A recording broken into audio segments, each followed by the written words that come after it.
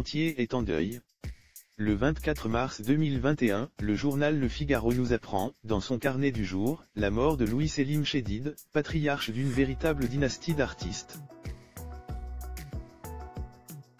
Michel et Jean-Luc Coltz, sa fille et son gendre, Louis et Emma Chedid, son fils et sa belle-fille, ses petits-enfants, ses arrière-petits-enfants et toute sa famille ont la douleur de faire part du décès du docteur Louis Chedid, professeur à l'Institut Pasteur, directeur de recherche au CNRS, survenu le 6 mars 2021 à l'âge de 98 ans, peut-on lire dans les colonnes de la publication.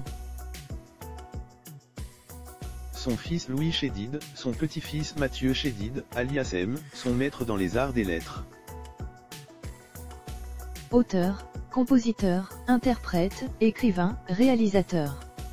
Le binôme ne puise pourtant pas son inspiration du côté de leur aîné puisque Selim Chedid était une entité de la sphère scientifique.